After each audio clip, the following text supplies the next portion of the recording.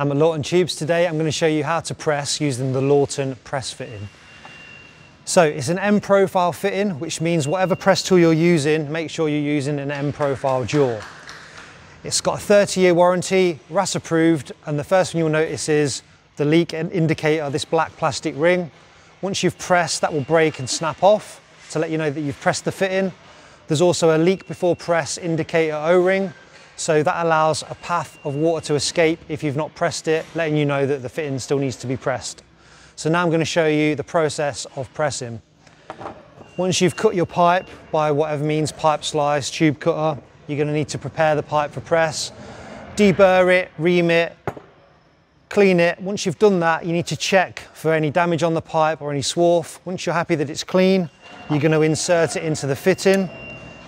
Easiest way is by twisting it to get it past the O-ring. Once you've done that, you're going to mark it, and that is your depth gauge. Take it back out, mark it again with a cross, and then when you put it back in, you know you're going to the correct depth, and that is now ready to press. So grab your press tool, and you'll see on the jaw of the press tool is a profile that takes that fitting, and then we press it.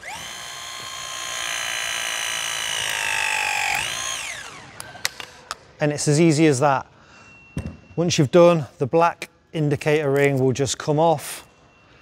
Also available in brass, and that's from 15mm up to 54mm.